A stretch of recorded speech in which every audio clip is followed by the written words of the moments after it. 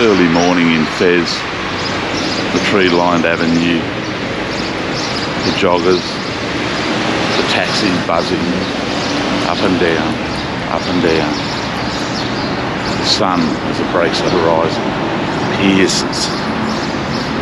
The mist coming off the Atlas Mountains. The cleaners cleaning up the park after a lovely night of fun and festivities for families. Tourists coming to Fez.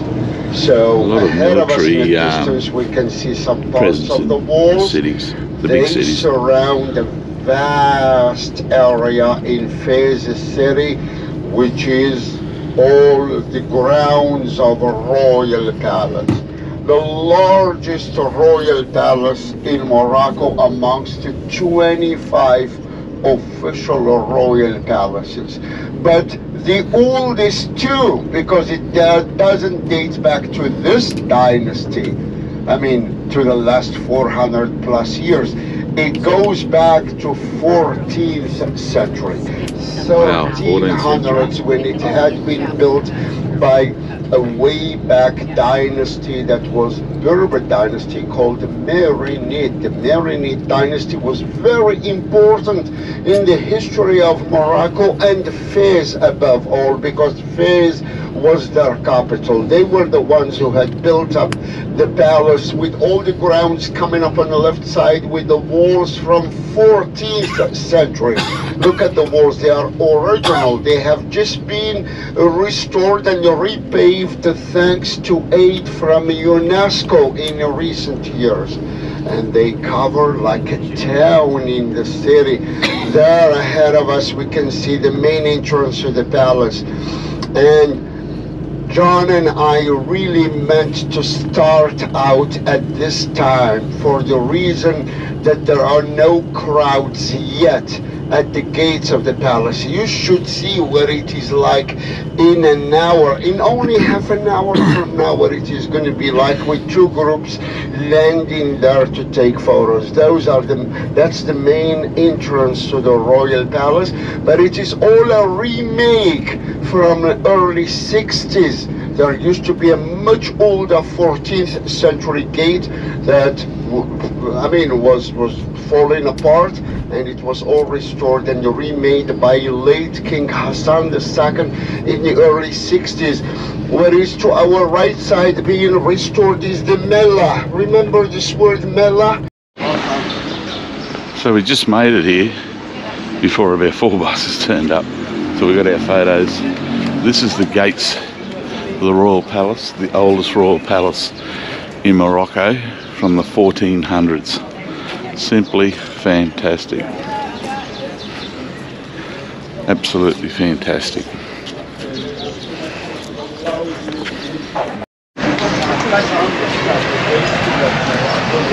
I'm just looking at the artistry on this huge bronze door.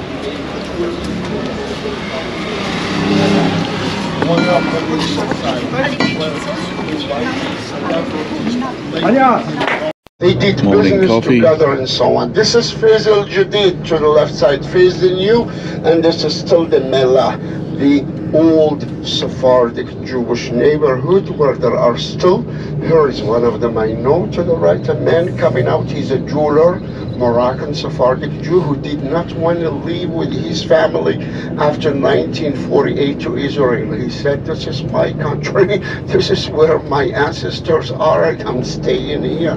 Some of them had the same idea and stayed here, and they're still owning properties, owning mostly jewelry shops in this neighborhood deeper inside. So we are leaving now Fez El Jadid, what we can call the newer Medina. Newer because it was from late 14th, 15th and late 15th century.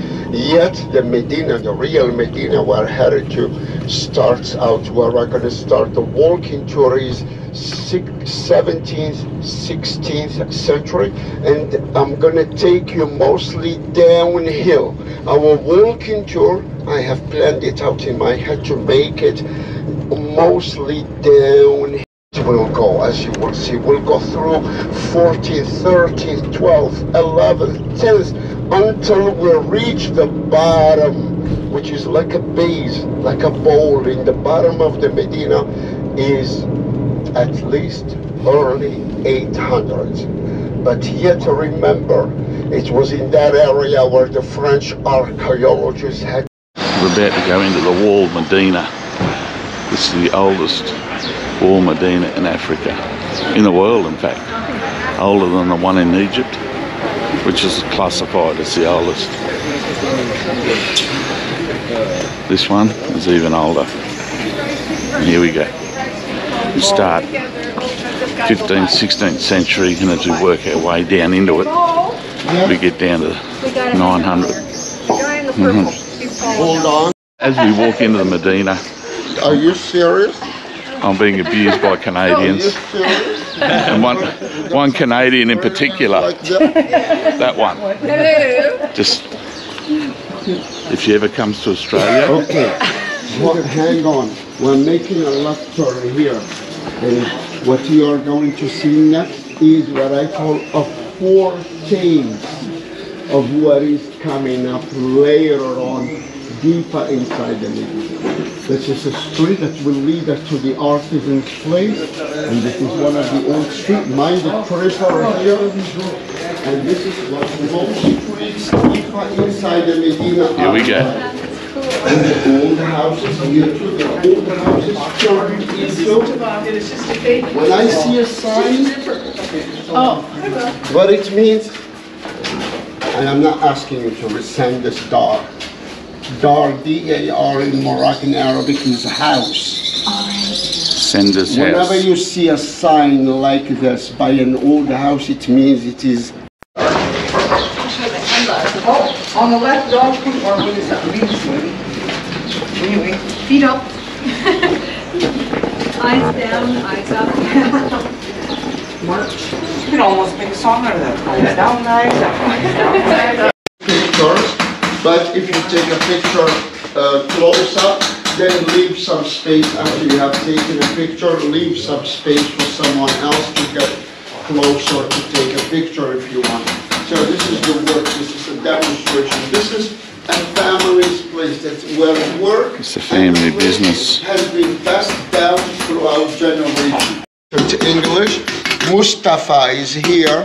Leave your whispers on. I'm gonna be off. He's gonna talk to you directly, just to give you an idea about what they use as materials and the work and everything. Here is Mustafa. So he does that all by hand, from memory.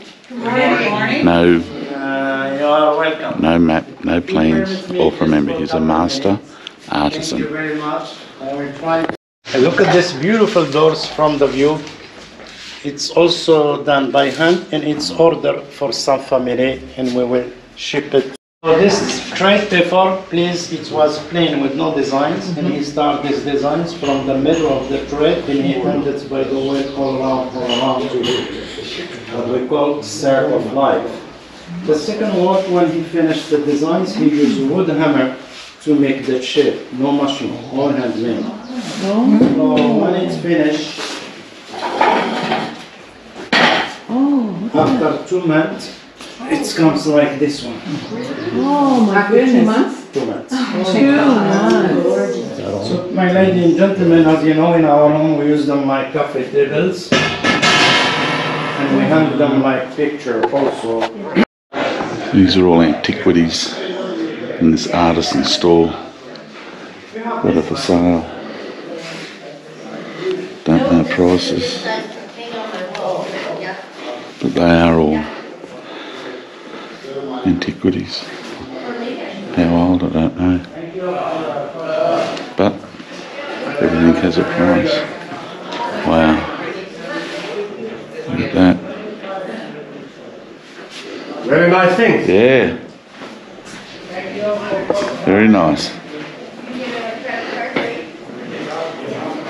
And for the big things, we do shipping if you see Okay. some things you like. Thank you.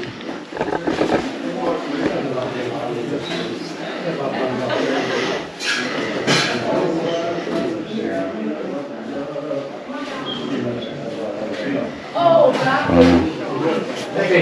Over there? Oh, okay.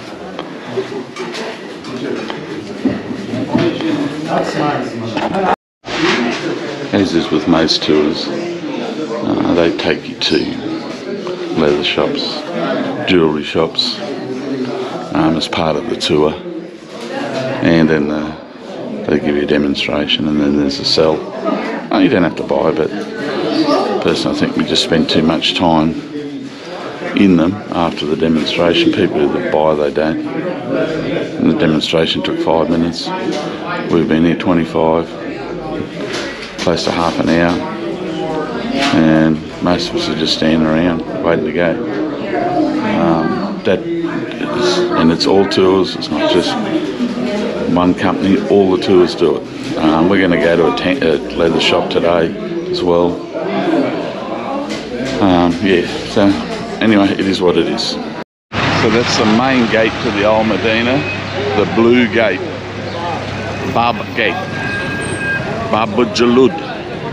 Of transportation inside the Medina used to be only donkeys and mules, all along the Medina. Here we go, into the Medina. And as I told you earlier, and there is a word that was used back then with the donkeys and mules as well as today. Balak, B-A-L-A-K, means a water. But if they say like Balak, that means moving. Here we go. We have just seen the blue side of the gate of the main gate of the Medina. But now, get here and turn back. You are gonna see it is green. Outside green. is blue, inside is green. Outside blue, With a inside green. significance. These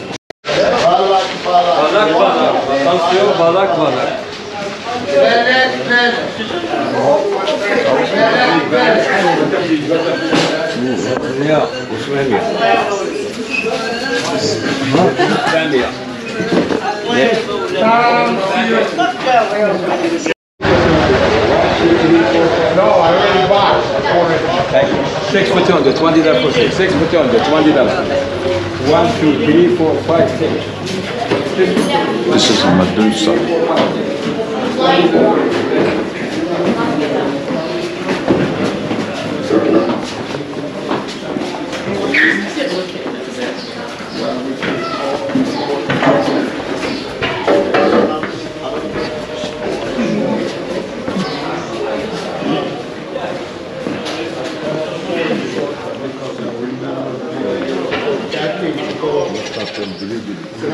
comparing masters for history, Islamic Moorish history from Middle East over to Spain, Portugal.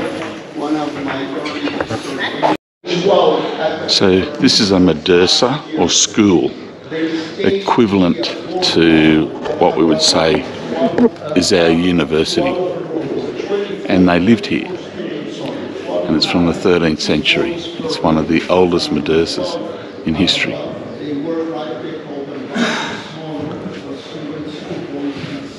So it's for men only, obviously. And those rooms up there, 2 boys to a room.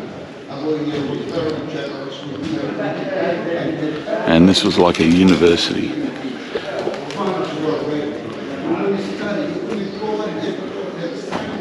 Just a bit more on this. This was a specialist university. So they were hand-picked, the boys that came here, and they were taught by scientists, philosophers, and the objective was to then, they would work for the king. They would be people who would run the government for the king. So he would have the creme de la creme working for him in his government, in his kingdom. There is a minaret for prayer, and it's still used on a Friday only. It is open to the public for prayer, for the 12:30 prayer in the prior over there. It's the only Medusa in the Islamic world that has a minaret. As the souk starts to spring to life, shops opening, businesses, men getting their wares out, the women heading up to work, the young tourists starting to flock into here now as we go deeper and deeper into the Medina. Deeper and deeper and deeper into the Medina. The little off streets.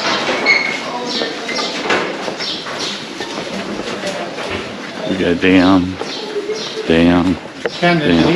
And there is the donkey. So those of you struggling in the back, don't. That's how they move the product up and down and around through this Medina. Motorbikes, cars not allowed. They're moved up here through the Medina by donkey. So deep into the Medina now, it'd be almost impossible for me to find my way out. We've twisted and turned, we've come down alleyways like that, and we're still going deeper and deep. It's downhill and it's steep. We've just twisted and turned. Luckily we have a guide. There's just no way I could find my way out of here. And there's just little doorways, little alleyways everywhere. Natural flow of spring fire in the Medina. And pipeline. The twists, the turns, the alleyways. It's a haven for cats. Cats are revered here. They're looked after, they're fed, but they live on the street. An old Berber lady, she sits there waving to passerbys. It's the old shopkeepers. She unpacks the shelves hoping that a tourist like us, as well as locals, will buy some of her wares. She's been doing this for eons. The price, who knows? Most of the stuff is cheap Chinese, but she continues every day to unpack, prepare her wares. With Kathy. Hello. We're so deep into the Medina now there was just no way we could find our way out. And we're still going down, down, down, even further. We're lucky to have a guide. Very lucky. We have to find our way out of here. I think we have found the bottom. Is that where we started? No. I think we found the bottom.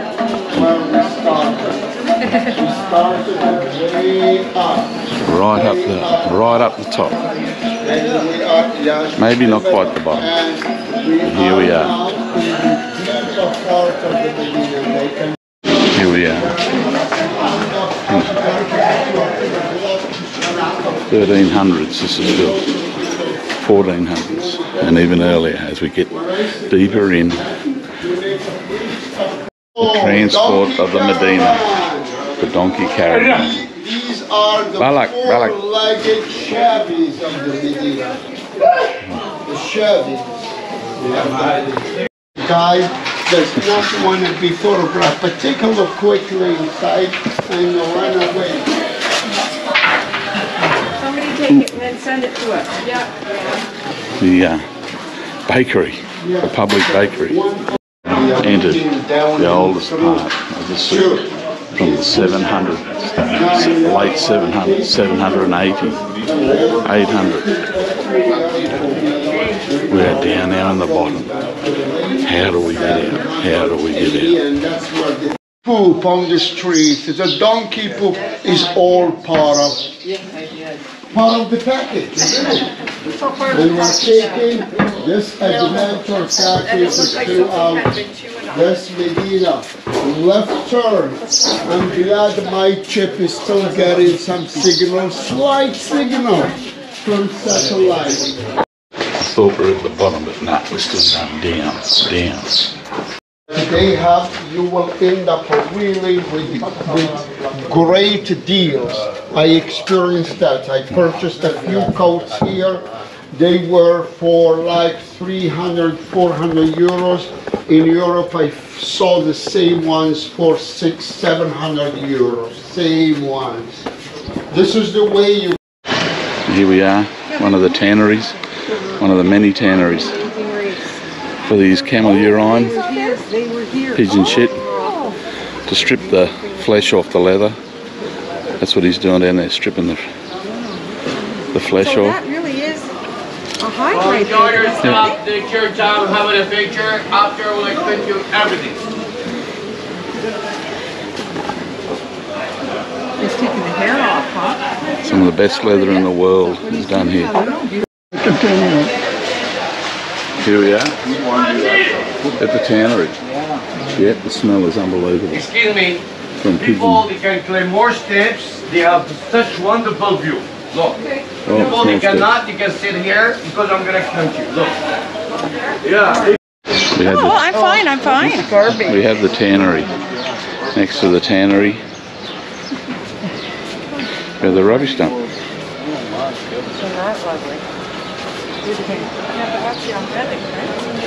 Viewing platforms for tourists. Not so much.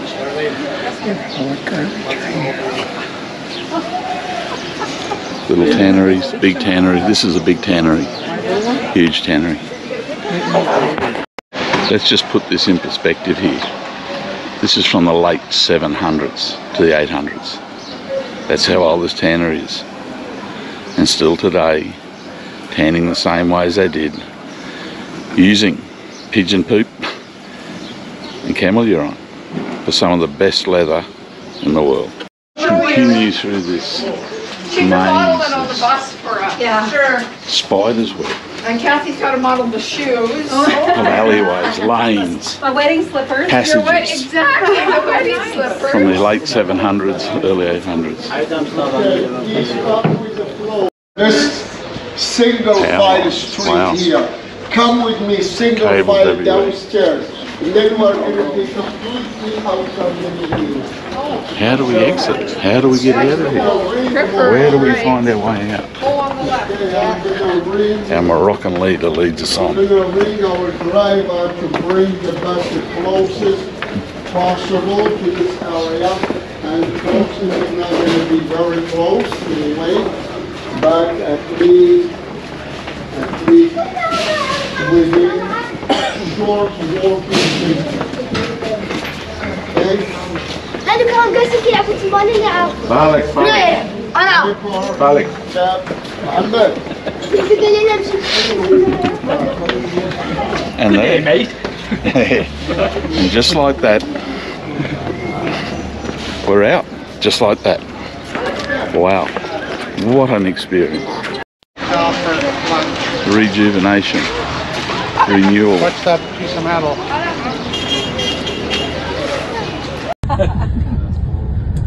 In the Medina, you can buy souvenirs, novelties, and party drinks.